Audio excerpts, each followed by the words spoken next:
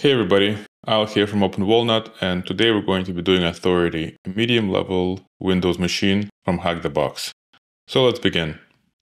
We will start off with a full port scan using Nabu. I prefer using Nabu these days because it seems to be much quicker than Nmap. Let's specify host authority.http. Then we'll specify top ports, which will be full for all port scan. And lastly, we will pass on our results to Nmap CLI, which we can specify with Nmap CLI flag. And here in the quotation marks, we'll put Nmap as V, which stands for version scan, as C, which stands for default script scan, and we will output all of this to a file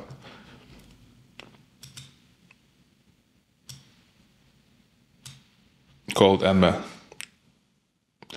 And while this is scanning, let's go on and split the terminal. And in this one, we will run nmap scan on top 100 ports, just so we have something to work with while the original full scan is running.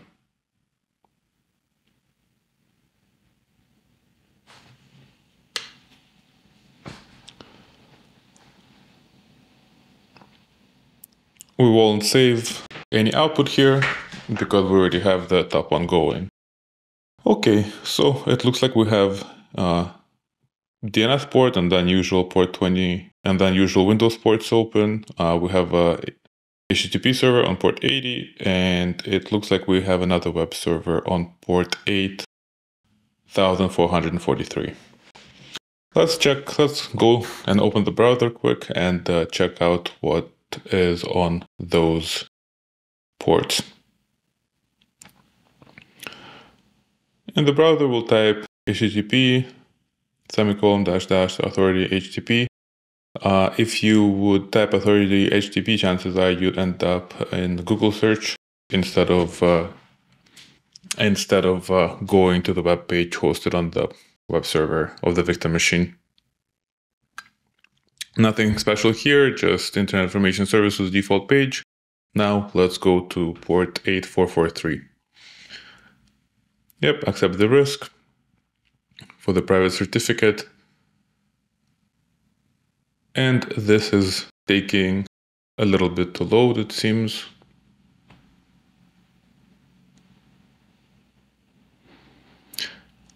And here we have some sort of password self-service and an authentication page. However, at this time, we don't have any credentials. So maybe that's something we can come back to. However, there is configuration manager, configuration editor pages, and there is an error. PMW is currently in configuration mode. This mode allows updating the configuration without authenticating to an LDAP directory first. And user functionality is not available in this mode. After you have verified the LDAP directory settings, use the configuration manager to restrict the configurations to prevent unauthorized changes. After restricting, the configuration can still be changed, but will require LDAP directory authentication first. Okay. Looks like we can come back here in a bit if we find any credentials for this page.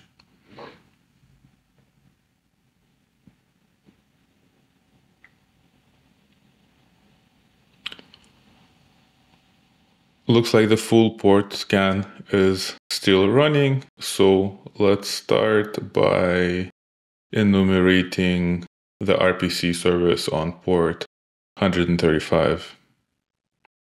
RPC client, U for anonymous logon, and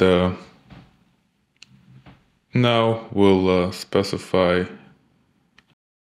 our host authority HTTP. Let's try to get domain users with enum dom users. Seems like anonymous access does not allow us to perform that action.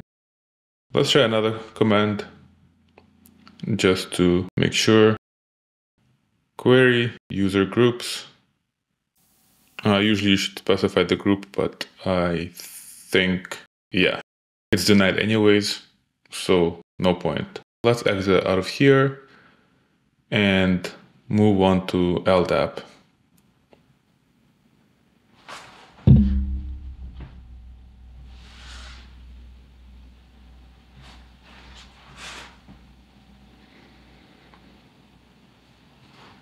Oh, looks like our full port scan is finished.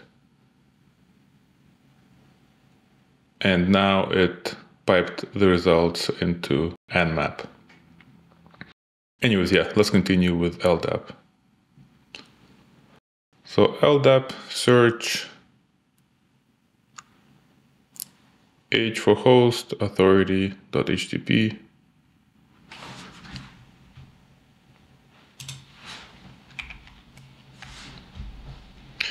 And then -x and -s.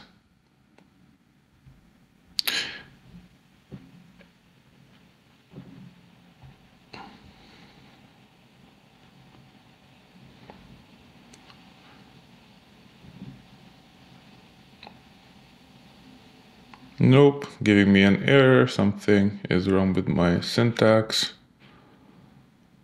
Let's try this again.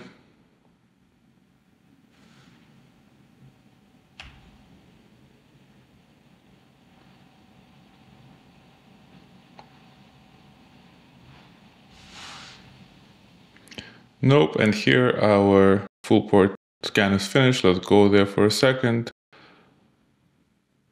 And doesn't look we have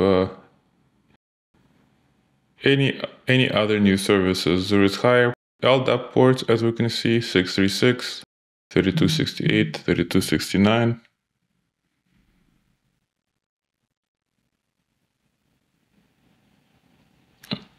And then it seems like we have WinRM port that's open on 5985.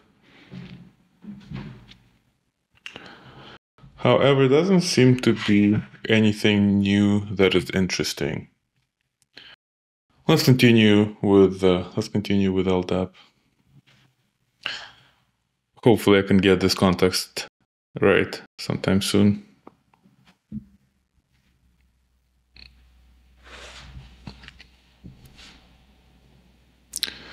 Yep, apparently today I'm just failing.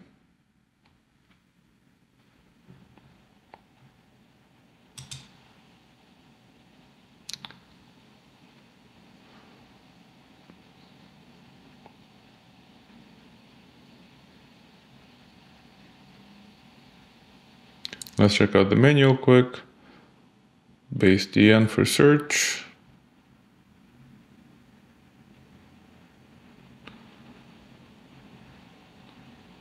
As for scope.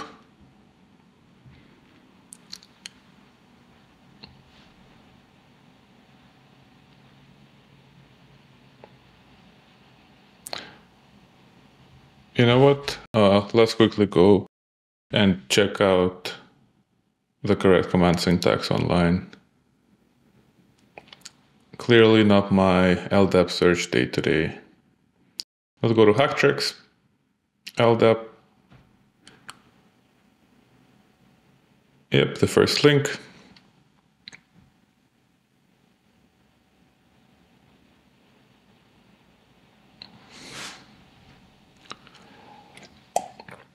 And let's quickly look for the LDAP search. Yep. Looks like I wasn't far off. Let's just scroll through this.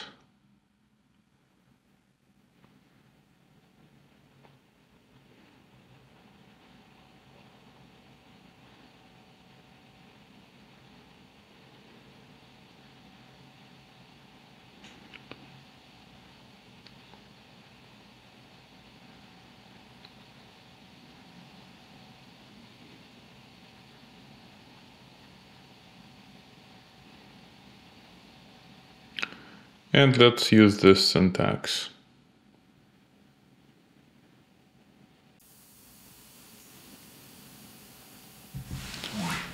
We're just checking if our credentials are valid or if we can use anonymous credentials, so that command should be sufficient for us.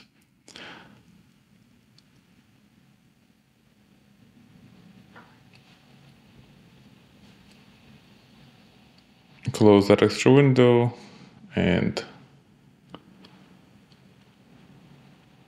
let's delete that. And let's input our domain, our IP, well, host name in this case, and then our domain objects.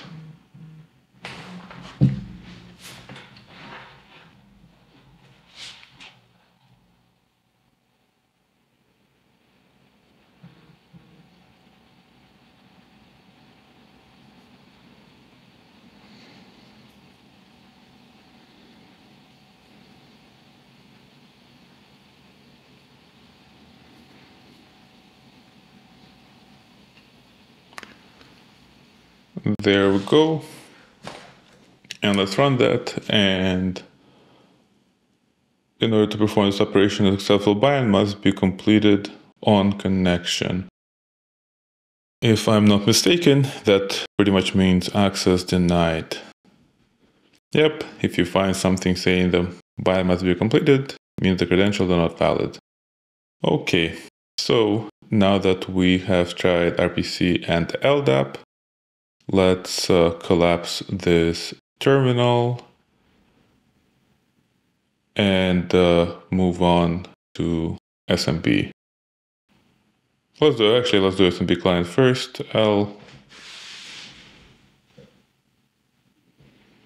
So this should list the directories or shares present on that SMB share. We have two of them: department shares and development. Let's quickly check out department shares. Let's quickly check out both of them, obviously, and then see which one we can access. So authority.htp,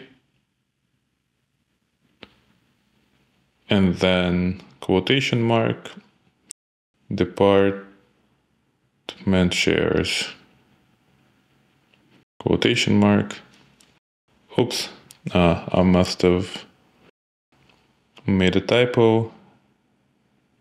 Yep, right there, SMB client. But network name, oh, I see, I've made a typo in the share name as well, it seems. Let's fix that.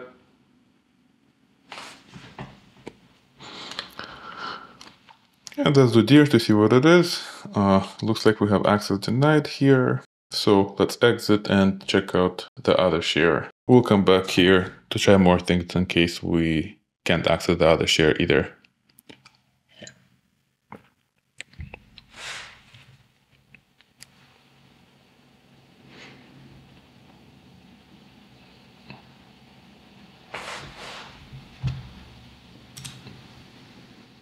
Yep, actually, let's make a separate SMB folder for any artifacts we might find in the share. I usually make a folder per script or service whenever I know I'm going to get artifacts or suspect I'm going to get artifacts out of that service. So now let's do SMB client again, and let's go to development.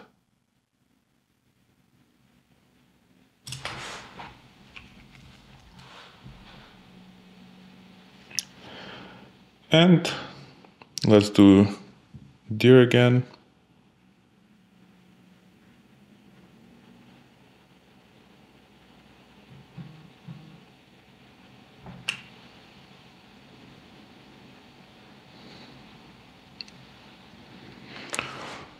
Let's first set mask actually,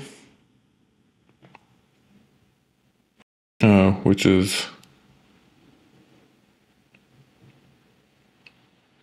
set mask, which is equals to wildcard in case we want to grab files. So mask just means that there is no that there is no filter. It will grab every single file in the directory. Then let's set a prompt off so it doesn't prompt us if we want to grab any files, and then let's set recurse to on.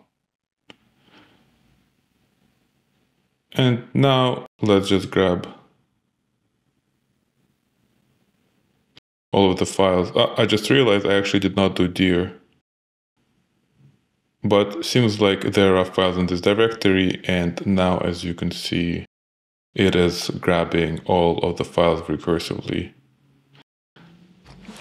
Seems like it's Ansible, which is an automation tool for configuration management and software orchestration, if I'm not mistaken. And let's actually look up the official definition of this. So Ansible is a suite of software tools that enable infrastructure as code. It is open source, and the suite includes software provisioning, configuration management, and application deployment functionality.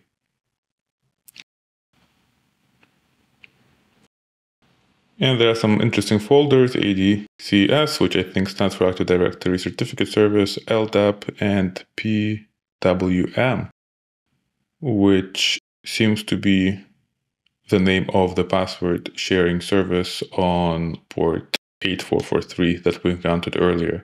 So let's go into automation and Ansible and let's take a look around. Yep, as you can see, the folders I just mentioned, ADCS. Then we have LDAP, PWM, and another folder called share.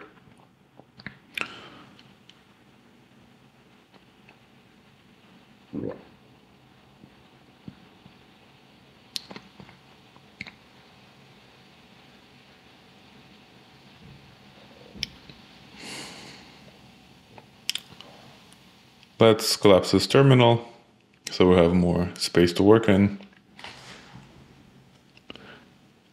And let's do a less wildcard to see what's inside every folder. The structure kind of looks similar. There is README in 3 of the folders. There is a few other MD files, and there's defaults folders. And yeah, it looks like all of these are some sort of Ansible folders.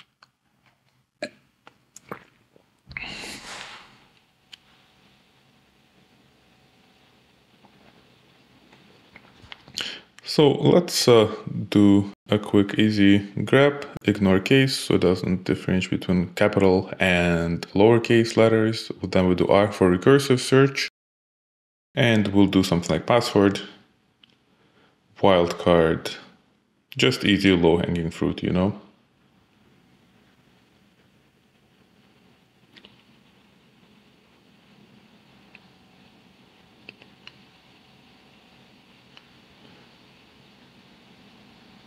And let's look through the results.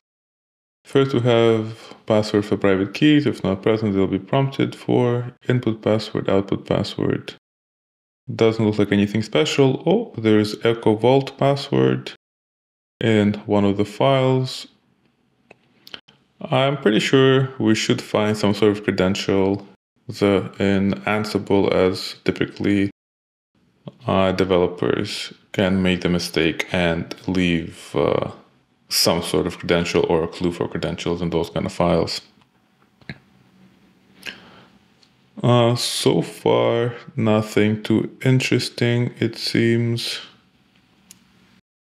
But let's get to the bottom of this list.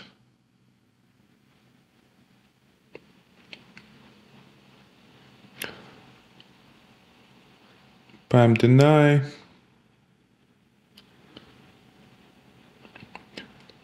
Okay, these are the two interesting entries. PWM, PMW admin password vault, and LDAP admin password vault. And here we actually have a pair of credentials. Let's open Cherry Tree, just so we have somewhere to take notes. Let's make let's copy paste the password for robot user. Let's make a new node actually. Credentials. And let's copy paste the Tomcat username and password and the other Tomcat username and password. Maybe they will come in handy.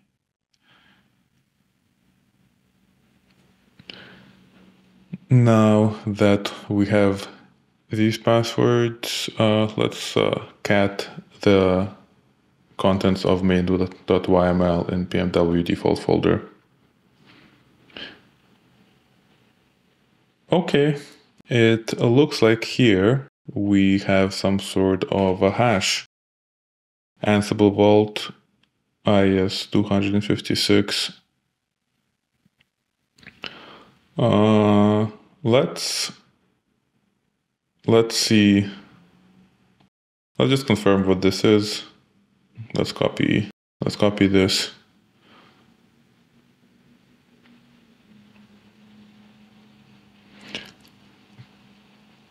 Script command encrypts the format any string you type. Ansible Vault encrypt string.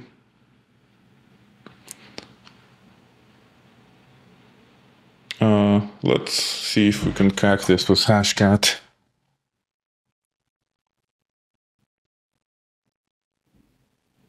Let's look up how to do this. Let's just look at the format because I know hashcat can be very picky with format of certain hashes. So here it looks like it's just all in one line, separated by spaces. Let's check out another article as well for format. I usually like to check a couple when it comes to this kind of stuff. Here we see that they are on separate lines, just like they seem to be in that YAML file.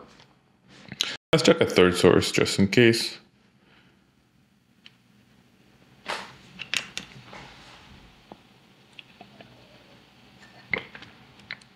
And here it seems to be on two separate lines as well.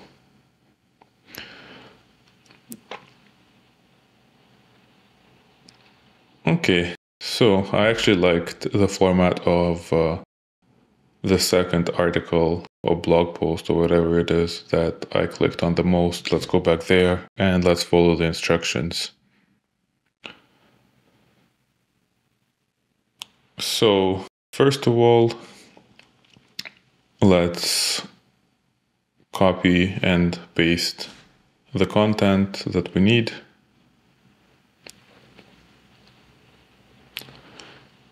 Let's cd back to the SMB, or actually no, back to the authority folder. And now let's create a new file for us to put this hash into. We'll do admin login.hash.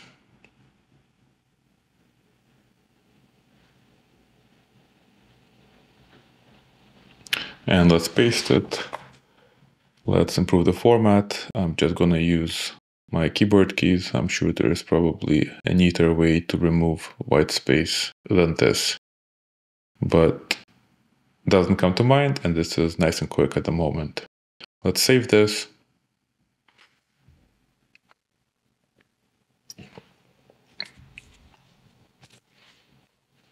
And let's make sure that this works. We will use Ansible to John utility. And let's put our, yep, looks like it translated it to the correct format. Now let's do another hash.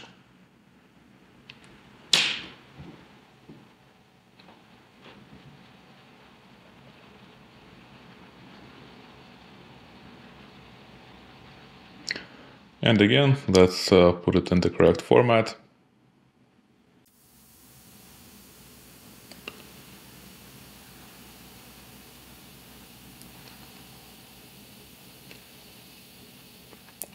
save it.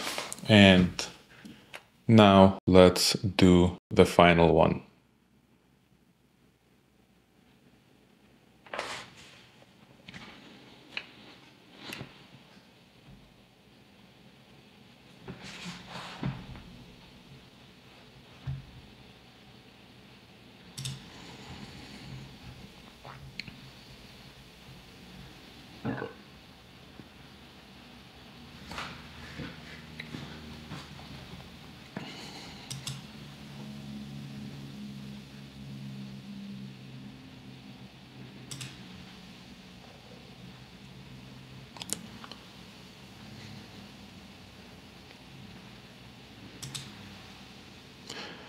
And now that we have finished creating all three hash files, let's cat them. Perfect.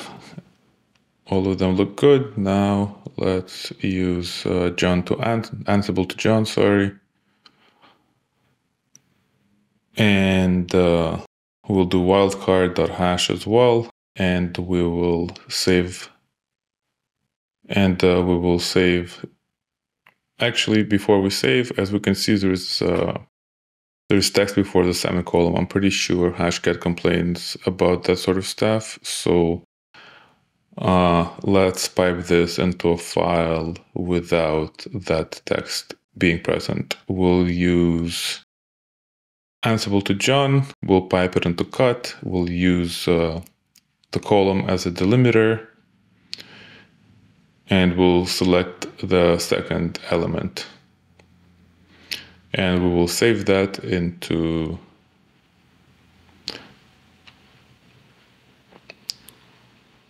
creds.hash.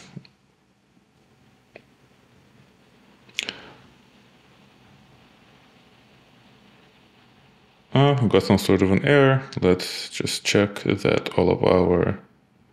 Perfect. Yeah, this looks good. And now let's use hashcat. I'll just copy paste it from here. So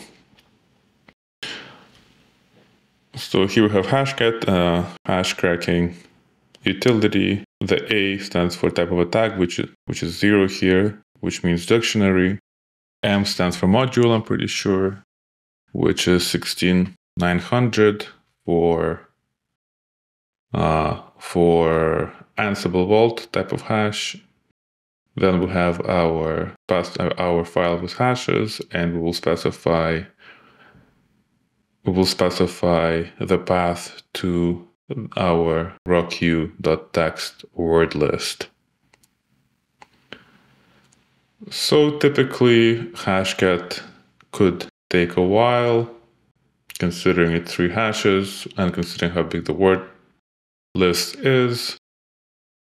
So I will pause this and we will be back in a bit. And now the cracking has finished and it looks like we got the results. And the passwords seem the same. I guess makes sense. Maybe they're all in the same vault.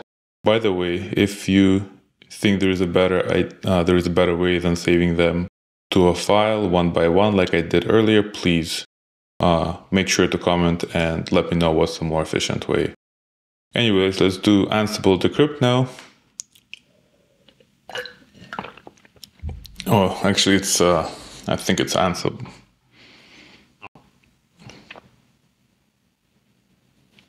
Ansible decrypt, although I think it's Ansible Vault, whatever. Let's finish this command. Actually, no, yeah, it's Ansible Vault, decrypt, admin, login, hash, and let's paste the password. Oh, wrong password. Did I copy this or not? Whatever, let's copy this. And yep, let's paste it into here. Decryption successful. Let's do now admin pass hash. Copy paste again. Decryption successful. And lastly, let's do LDAP pass hash. Decryption successful. Okay, let's cat the login. And let's cat the admin pass for PWM. And lastly, let's decrypt the LDAP. Actually, no, you know what? Let's decrypt the LDAP in a bit, and let's try the credentials for PWM first.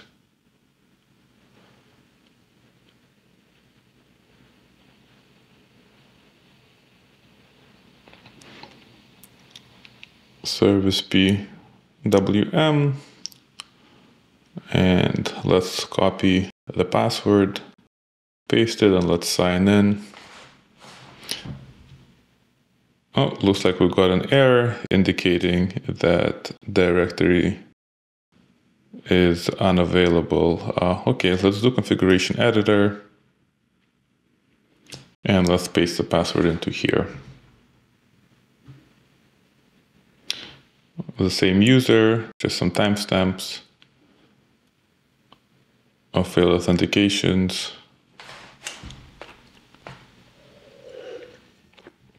And yeah, let's look around. Nothing really interesting in the default settings. Configuration notes, nothing really here.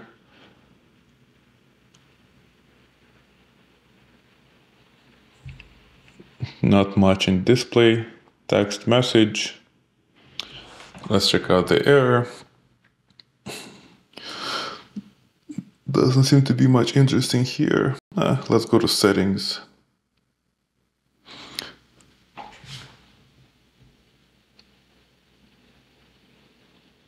Word list, not sure what this is for, but seems to be empty. Tokens. Seems like allowed characters for tokens, nothing interesting here. Let's check out security. Again, nothing too interesting, it seems.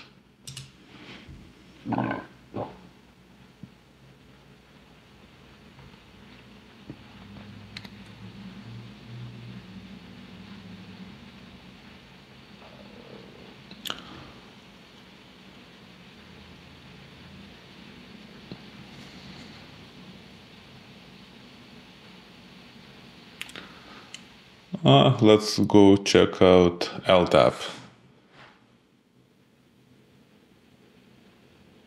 So here we have connections. Looks like we can insert, or we can edit the server settings.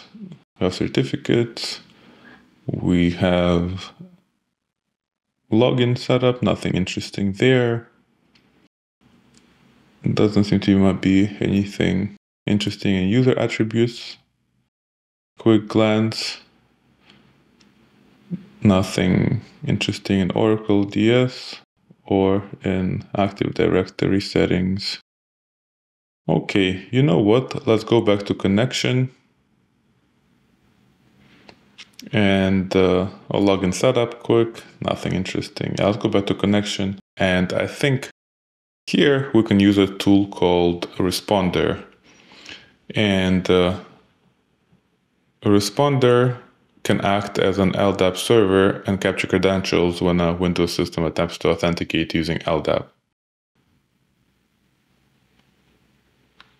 If we are successful, responder will log the captured credentials and some other information. So, yep, let's turn on responder.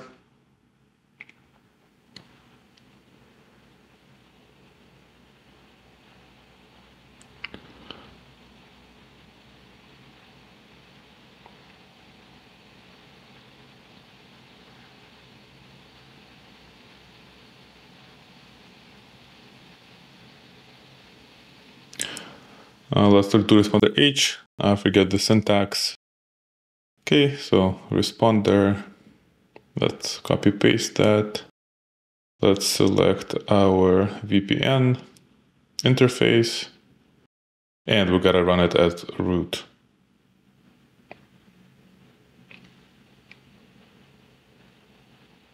And now the responder is listening. Notice that a responder does not run on secure LDAP, it runs on a regular LDAP server. So we're going to need to specify the non-secure LDAP server. Let's grab our server's IP address.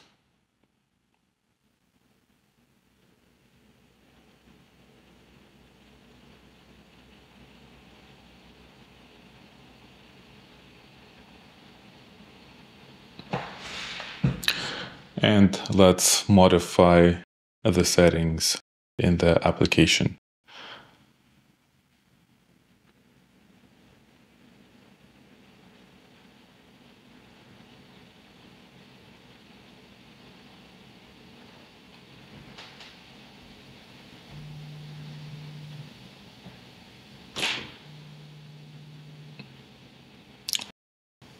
Yep, let's press add value.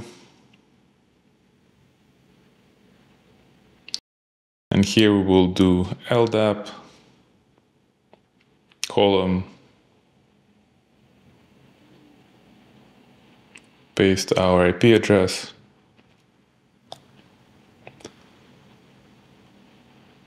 and we will do the port 389 for regular LDAP.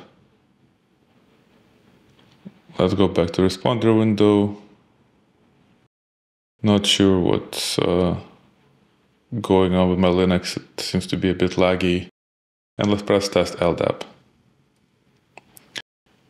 And here it seems like we got our credentials.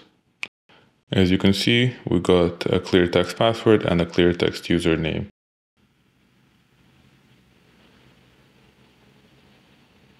So let's put those into cherry tree.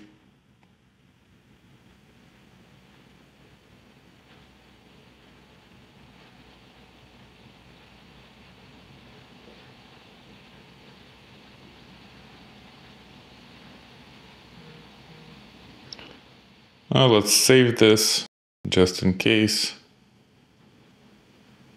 I'll just save them in the documents. We'll do authority CT. Okay, so now let's grab our password and save our password.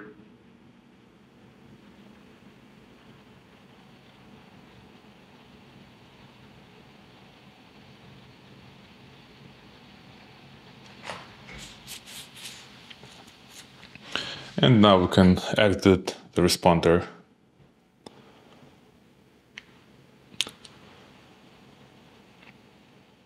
Now that we have a set of credentials, let's try and authenticate to the box using evil WinRM. Because remember the WinRM port that we discovered that the WinRM port is open earlier. Let's do H for the syntax, and let's do I for the target,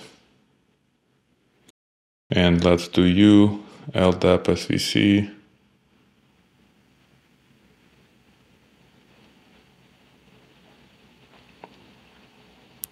Yep, not sure what's going on with my window switching. And let's take the password.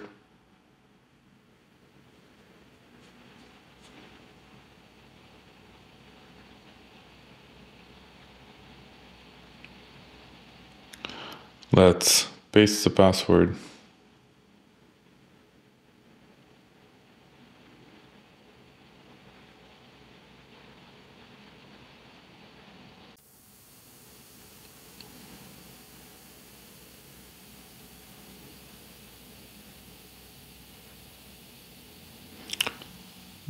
This is taking a while, surprisingly, but let's wait a little bit.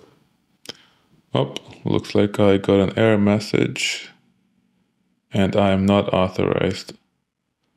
Let's quickly check out the IP. IP seems to be. Let's just.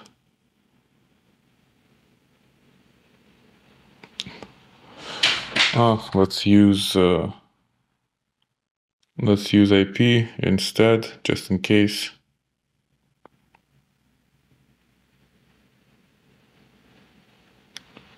Well, actually, I think I've spelled the username wrong. Nothing to do with my IP.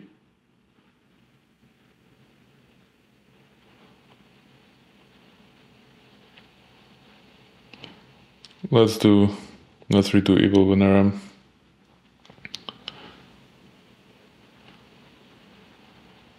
Let's do authority HTTP again, user SVC LDAP, and password is right there. Just a username mistake. And it looks like we're in. There we go. And now let's explore. Let's explore a little bit.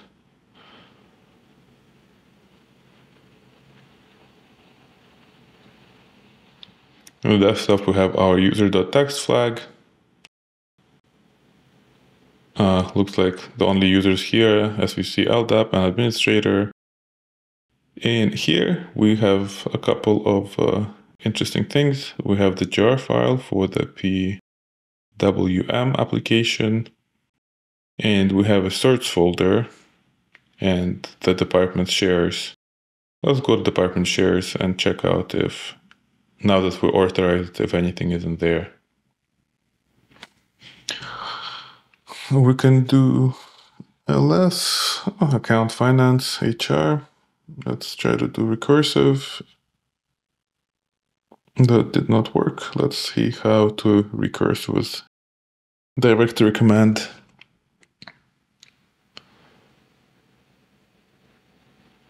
I believe it's /s or front/s. Did not work. I wonder why. Yeah, says dear front/s b front/s b.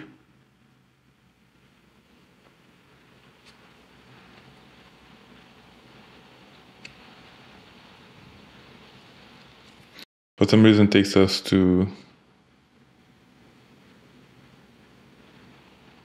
disk S. So let's just do ls for per directory.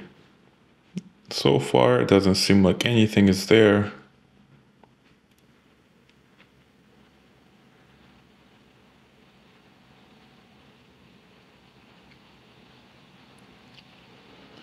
Yep, it seems that this was a rabbit hole. Let's go back, look at the certs directory. Looks like there is a certificate present here.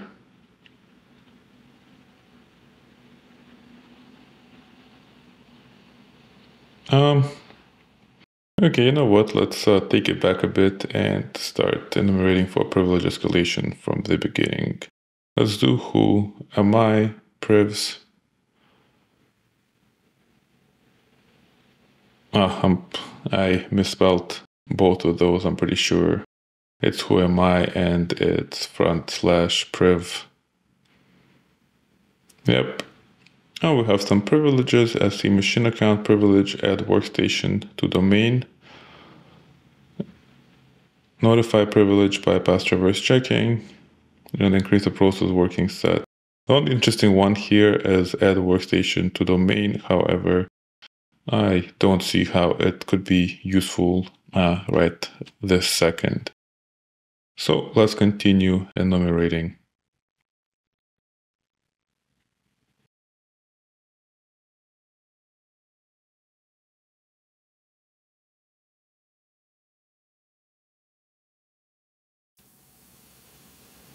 Which groups do we belong to?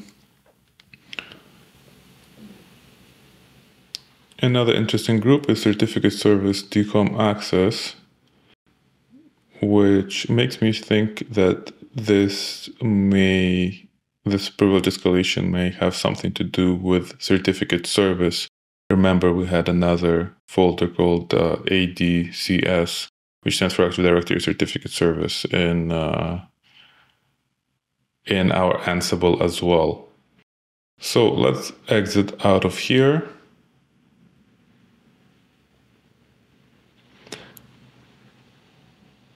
And let's quickly cd.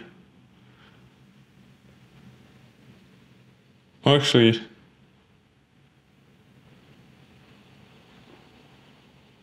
I believe for this we can use certipy tool to enumerate if the host is indeed vulnerable to some sort of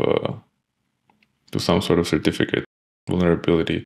There is a good article that just came out not too long ago on the Black Hills InfoSec in regards to this. Let's go check it out. I'm sure there are quite a few other articles covering this, but I really like the material that these folks produce at Black Hills.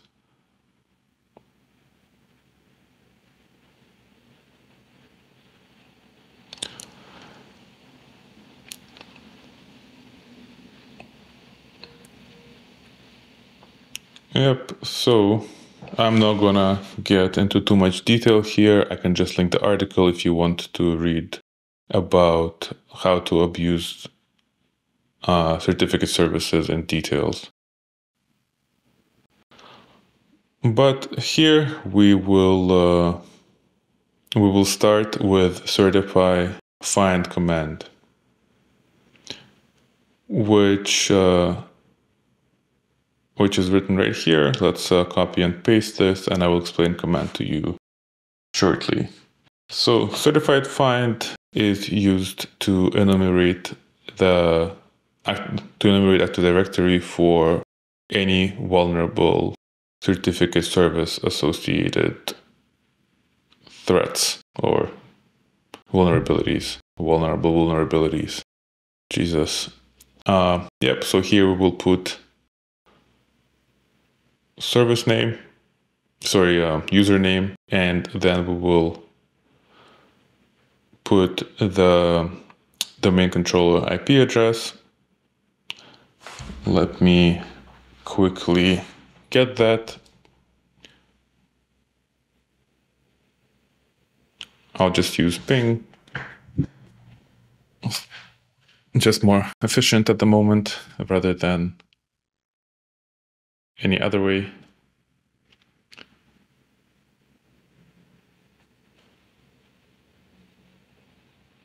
And then we will select vulnerable to search for vulnerable template, and then we'll do enable just to make sure that templates are enabled and to only include enabled templates in the output.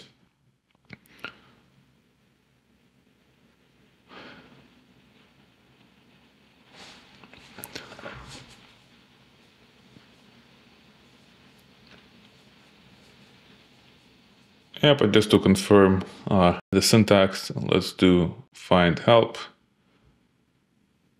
and paste it and quickly go over it again.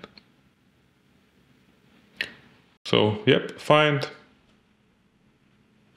Then we have our username at domain name.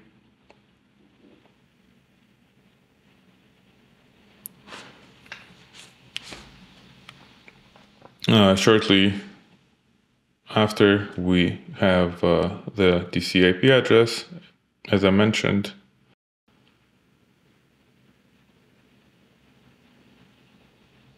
And I think we forgot password.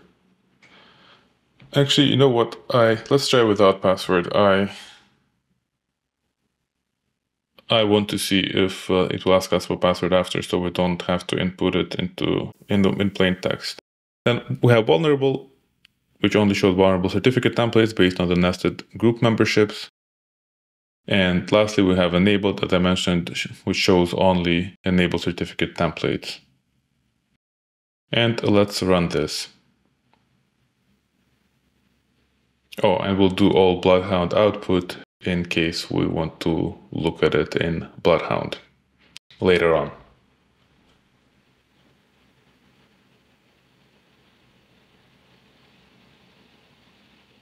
Oh, perfect. It asks for a password,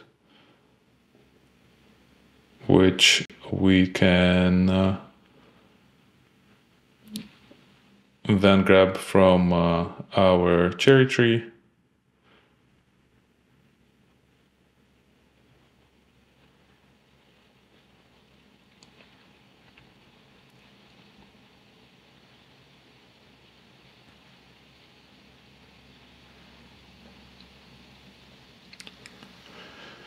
And let's paste it here.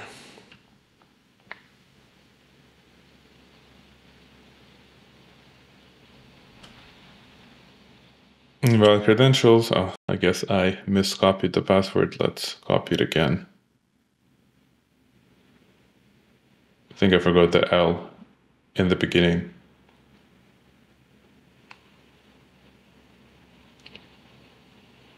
Let's run that again.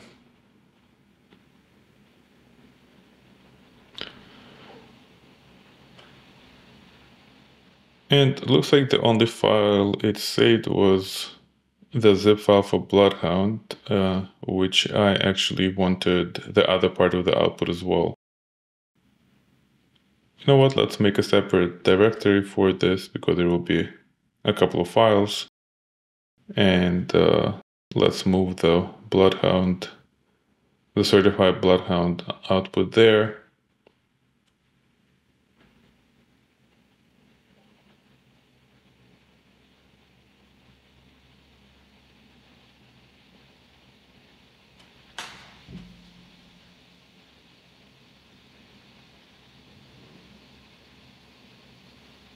And let's run it again.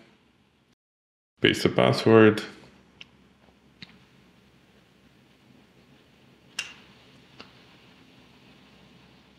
And now we got our text file as well. So the text file is where all of our vulnerable certificate details will be. So let's cat that. And here we go. That we have the escalation number 1, vulnerability. Here we have our template name, core PPN. And let's just compare that to what they have. So escalation 1 is certificate vulnerability, which allows low-privileged users to enroll and request a certificate on behalf of any domain object specified by the user. This means that any user with enrollment rights can request a certificate for a privileged account, such as a domain administrator. And that's exactly what we're going to do. Templates vulnerable to escalation 1 have the following configurations. Client authentication, true. Enabled equals to true. Enrolled applies. Subject is set to true. Requires management approval is set to false. And authorized signatures required is 0. And here we have nice few screenshots that outline all of these details. As you can see, client authentication true, enabled true. Then we have our enrollment supply subject, also equal to true. And let's find manager's approval, which is right there as well, set to false. And authorized signatures required is 0. So looks like so far it's right by the book.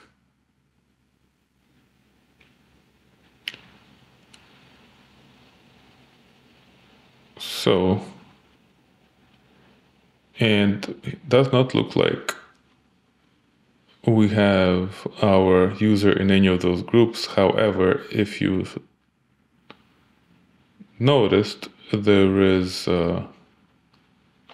a computers group. And as you can remember, we have the rights to add workstations to the domain. So it looks like we will be able to maybe abuse this by adding another domain to the computer, another computer to the domain.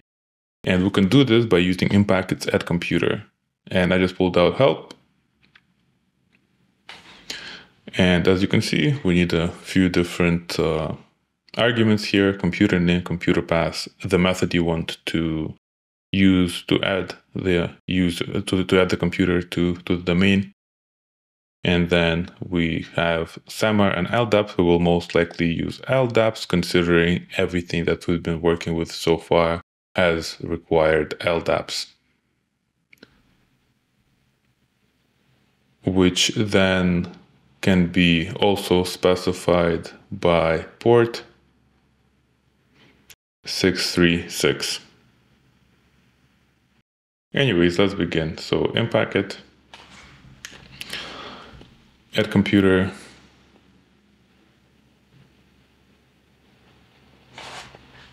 we'll do computer,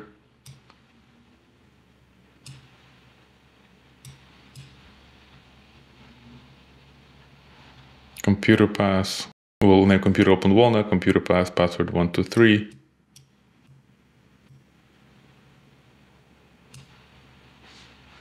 And then method will do LDAPs. And lastly, we'll specify the the domain, username, and let's grab our password from cherry tree, copy it, paste it, and we can add our domain to the computer. Oops, I believe I made an error. And instead of specifying computer name, I just put computer as a flag. So let's quickly fix that. And let's run this command again.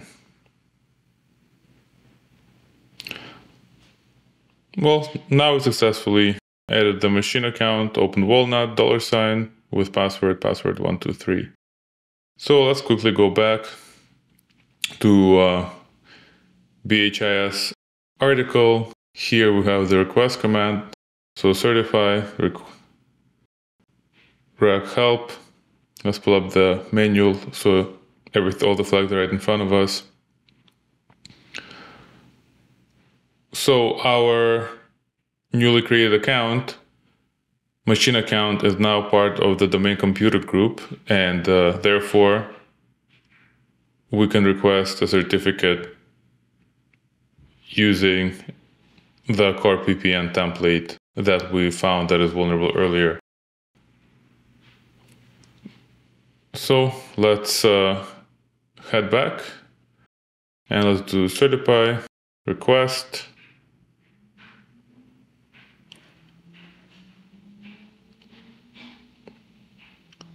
actually, you know what, prior to that, let's open another window quick, and let's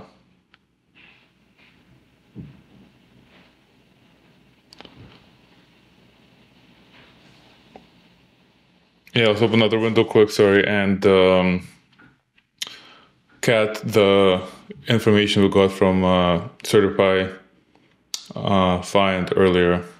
So all of that is in front of us, and we can just copy and paste it into the command. So certipy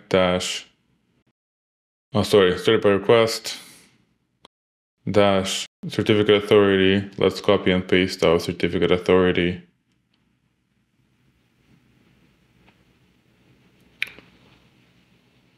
And next, we'll specify the vulnerable template, which is corp VPN. Now we can specify the UPN that we will be requesting.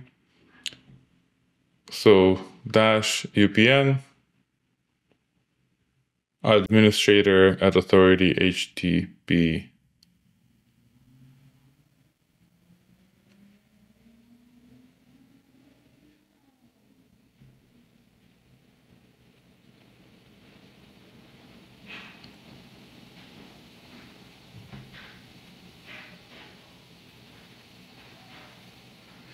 And let's specify DNS just in case as well, in case the UPN method doesn't work.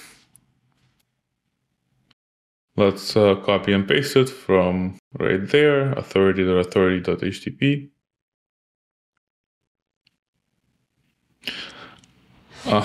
I pressed enter by accident. Next, let's specify our target, which will be authority.htp.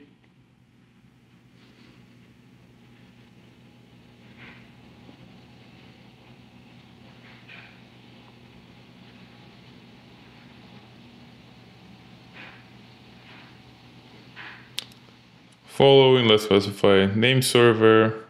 We'll get with ping command.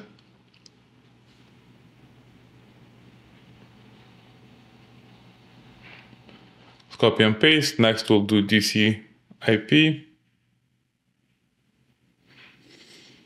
And the last two elements we have remaining is username and password. So let's copy our username and password. Actually, let's put it in the cherry tree, just in case we're going to need it later. And now let's specify our user, which would be open walnut $ at authority.hackthebox.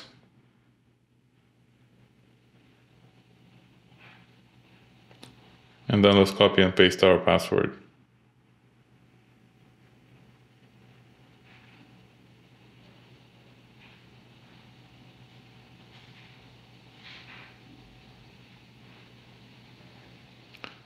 And we got some sort of RPC error, and it's suggesting that we use debug flag to get more details. So let's do that.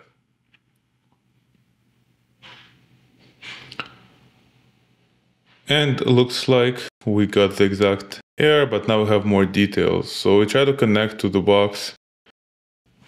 The first step with resolution. Looks like it tried to connect via SMB first, and then it got access denied, which then it proceeded to trying to authenticate over RPC and got an unknown error. I will assume it's also access denied. Let's go over everything quick just to make sure I didn't mess anything up.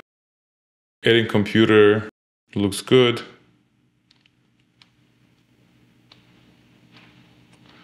The password, yep. Machine account name.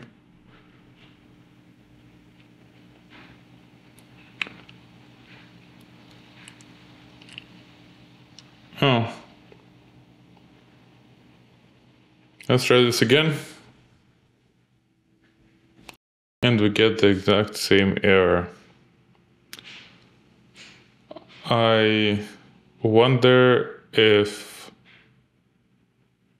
for some reason our computer may be not part of the domain. So let's create another computer just to eliminate that.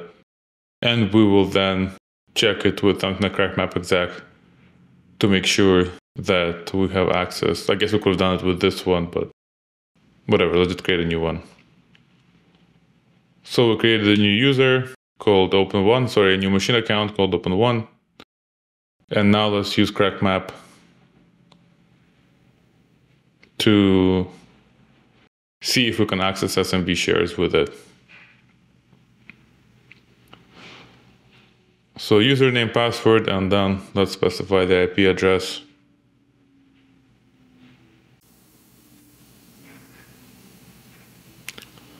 Did not get any output. Maybe we need H for host. And looks like H triggered the help menu. Let's go up just to see the example syntax.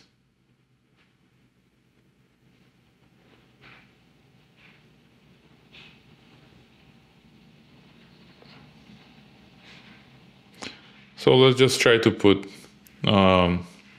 our vulnerable target in front of username and password. We'll do authority.htp instead of username and password. Sorry, instead of IP address. And here it looks like we can successfully authenticate with SMB. So let's try running that again. Let's change target to an IP address just to skip the resolve step. One less element in the equation.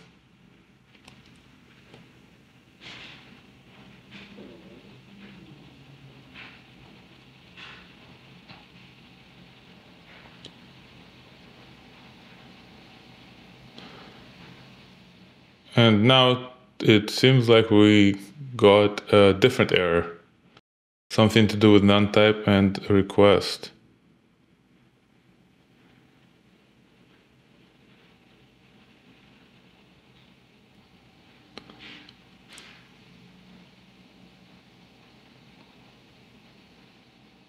Yeah, now that's weird.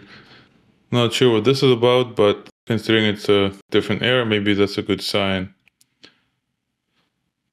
But it looks like it can't connect to the endpoint that the connection times out. Let's try to ping the machine.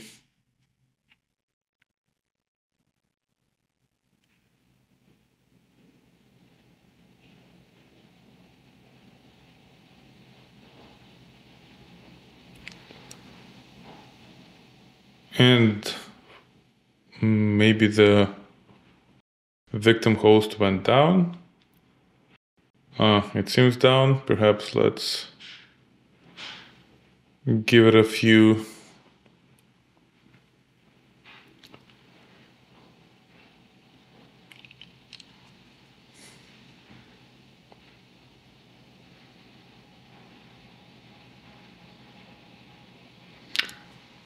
And let's try to ping it again.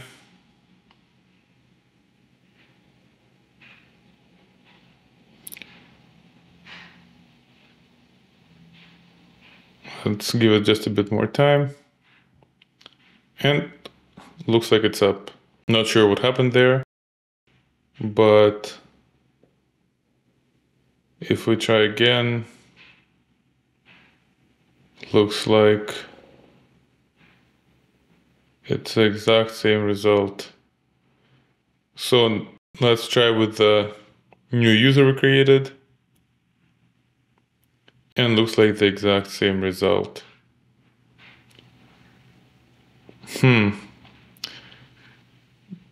This should be working. Let's perhaps add the domain controller to our resolution file and see if that works.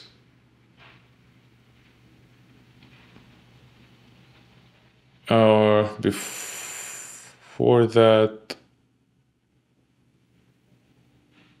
yeah, maybe we'll just restart the. No, so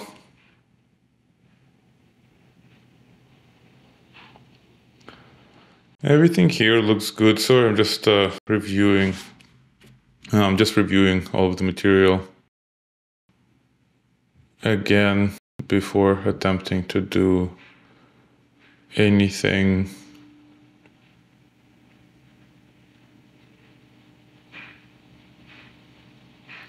Let's do sudo. I meant to do sudo nano. So let's do sudo nano etc resolve. And although we're specifying name server in the command line, and we're specifying the domain controller IP in the command line. To eliminate it, let's just specify name server here as well, and we'll set it as our victim machine. Yep, let's save that.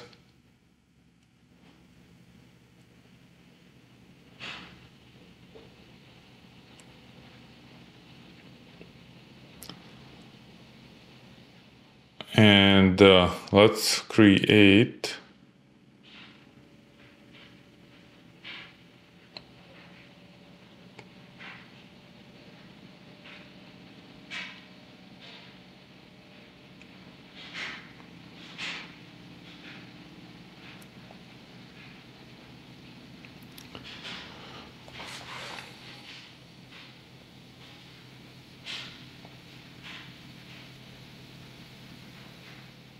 So let's run this again. Since we changed the settings, it looks like the exact same error that we are getting.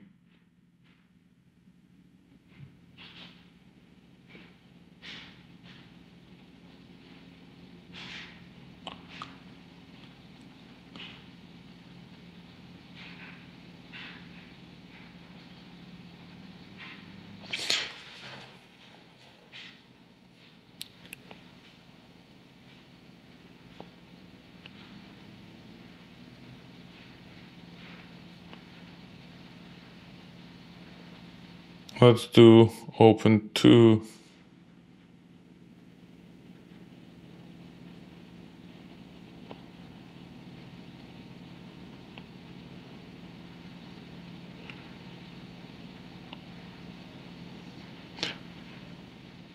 Sorry, I feel like I got a little bit ahead of myself here.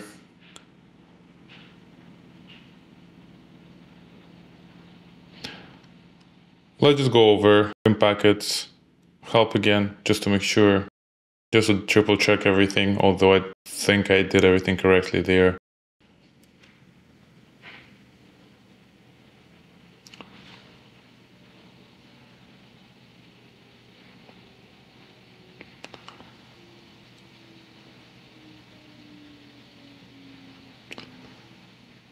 So we do have computer name, we do have computer pass, we have the method, we have the port.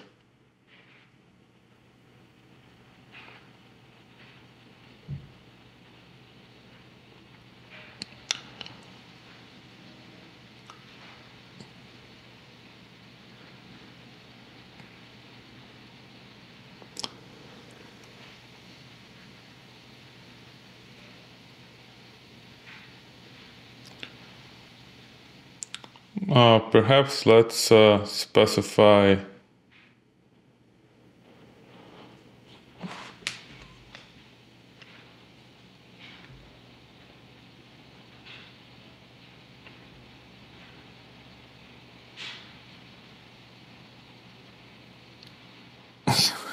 let's specify open 2, create a user, and it has been created. Specify DC host just in case, just to make sure it's using the box, even though there is nothing but that box. Let's do open 3 as well.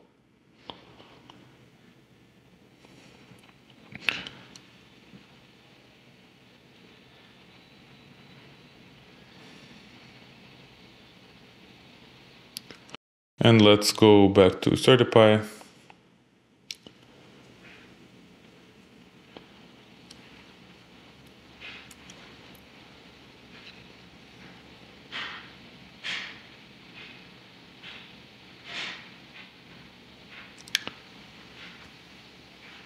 And let's do open 3,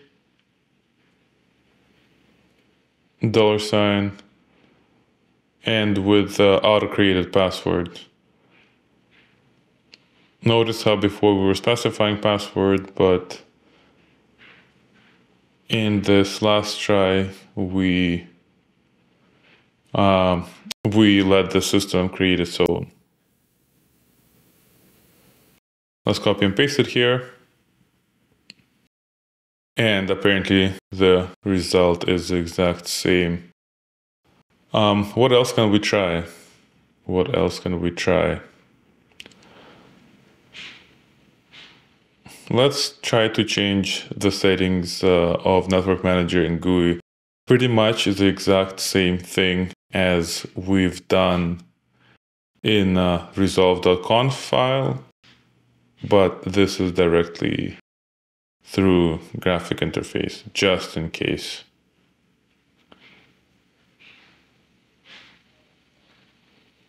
So we'll do authority.htp. And following, we'll put the IP address.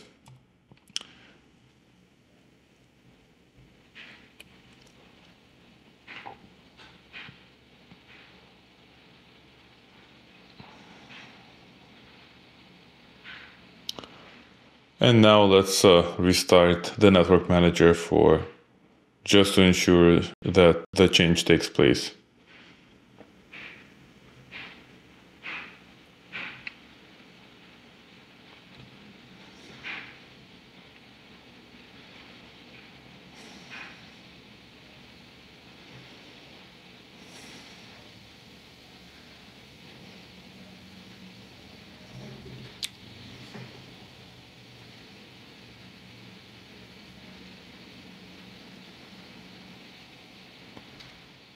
And I created the user, but I did not save the credentials like I did with Open Walnut machine account. I guess we'll have to create another account now.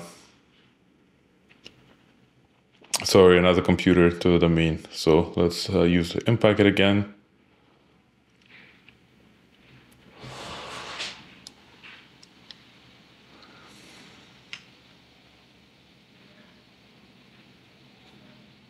Actually, let's use our first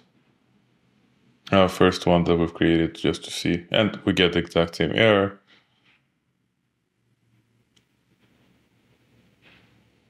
I guess we can continue debugging.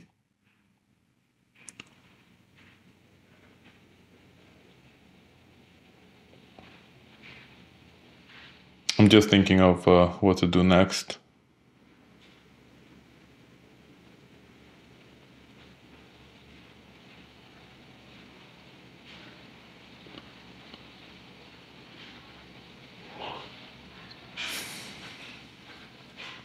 So perhaps now that we've tried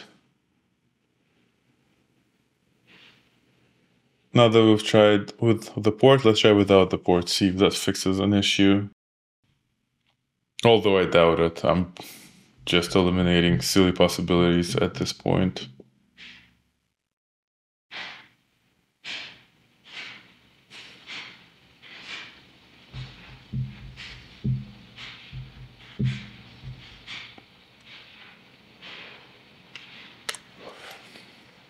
So let's do open4. And we'll put the password right here.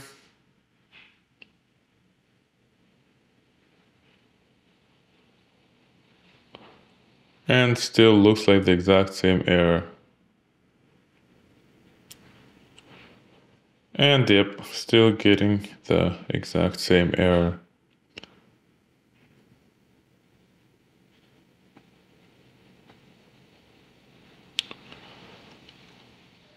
Perhaps I'll try to change the method to samar, although that doesn't really make sense considering all of the hints so far throughout this box point us to LDAP service. Let's create another computer, open 101.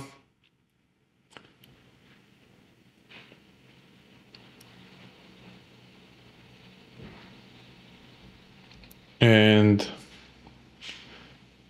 copy, paste the password.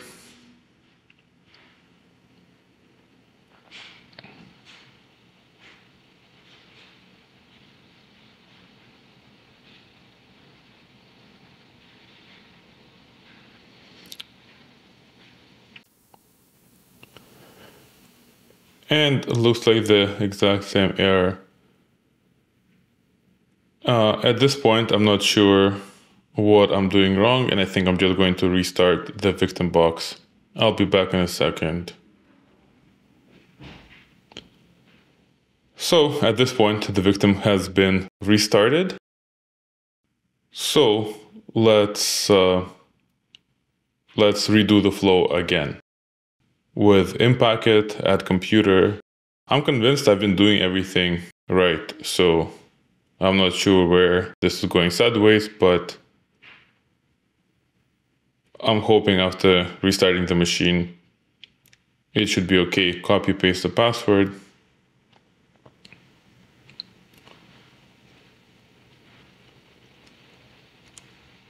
I'll specify the CIP.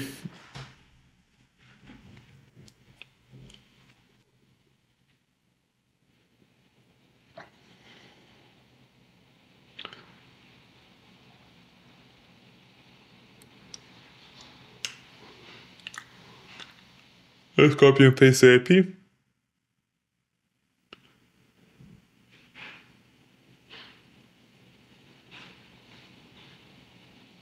And let's specify domain net bias just in case, which is HTTP. Let's do method, LDAPs. We'll do port 636. And computer name, do test2.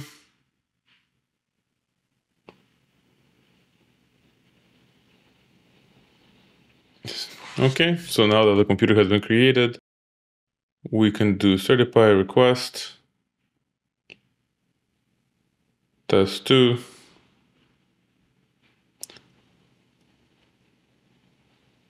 And I'm putting everything in single quotation marks as well, this time just in case.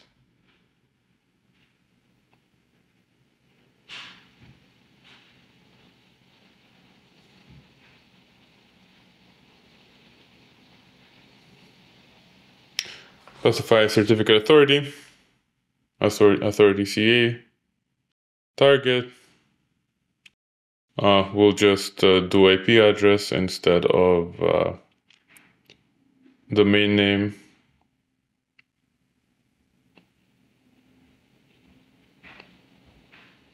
And then template, core PPN, UPN, administrator, at authority.htb. Let's do DNS, authority.htb,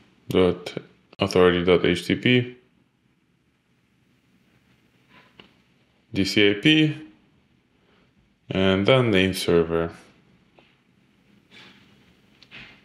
Debug, let's run this.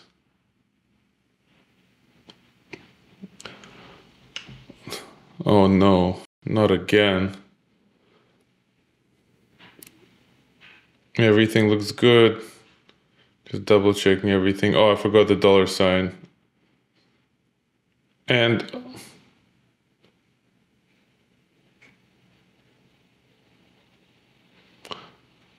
oh, looks like we got a different error this time. And there we go. We finally got the certificate. As you can see, besides minor syntax changes, in this run I didn't change much. I literally just included some quotes and switched the positions around a little bit.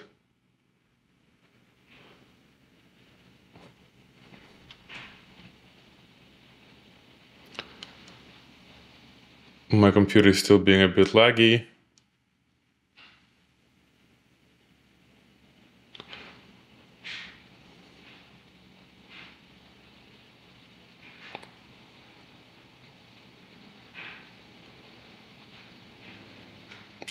Yep, sorry about that. Not sure why my machine is acting up.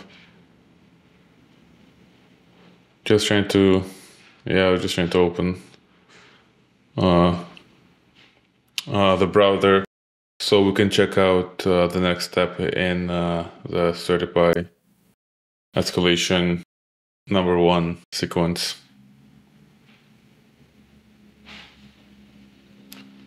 So I think next one will be certipy auth. Let's just go to the GitHub page.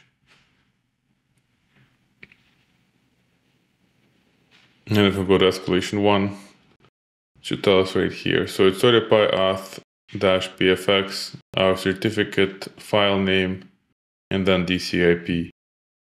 So let's do certipy auth.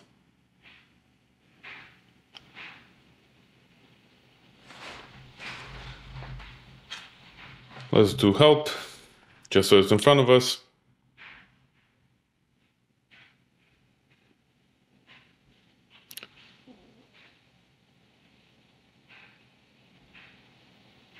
As you can see, it's pretty straightforward. Just the PFX flag for our pass to certificates and DCIP name server. And there's alternative authentication. There's username, domain, and then there's LDAP shell. Let's just try the one in the manual. But I have a feeling that we're going to need to use LDAP shell. So certipy auth, certificate, and DCIP.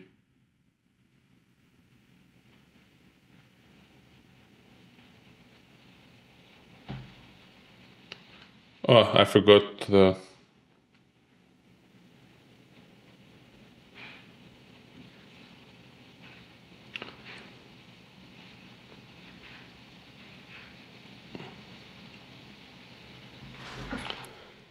And let's specify 0 for administrator EPN. And it looks like some sort of Kerberos format or data type. I mean, we can look it up, but I think in the interest of time, let's just try the LDAP's shell method, considering all things LDAP so far. And looks like we're connecting to LDAPs. Let's wait a little for it to connect. And looks like we've got a shell. Let's type help to see the list of commands. And here we're presented with a list of different commands we can run. What jumps out to me from this list is add computer, add user, and add user to the group. I think we already have the ability to add the computer. So I think let's do add user and then add user to administrator group.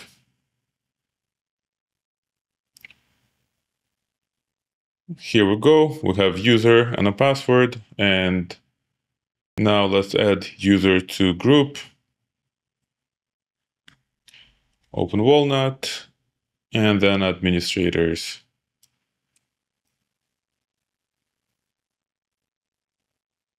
That looks okay. Let's use evil WinRM to connect as our newly created user. So evil WinRM, open Walnut, password. Let's copy and paste the password.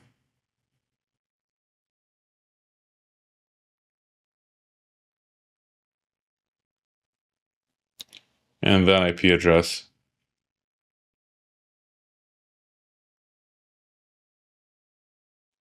Oh, okay. I guess I need to do -I for IP before the actual IP.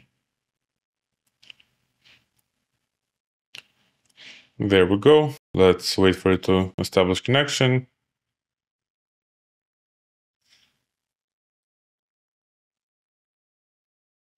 And looks like we've connected successfully. Let's do whoami, groups. And here we can see that we're part of the administrators group. Now let's cd to c, users, administrator, desktop.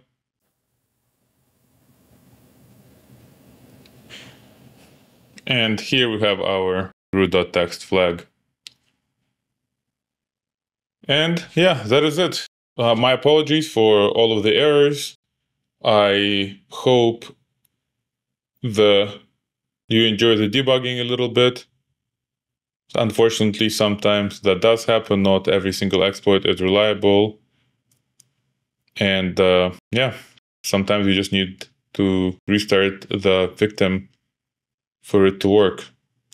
On real engagement, you obviously wouldn't be able to do that, but it's not real engagement. Anyways, thank you for the video. I hope you enjoyed, and I'll be back soon with another video. Cheers.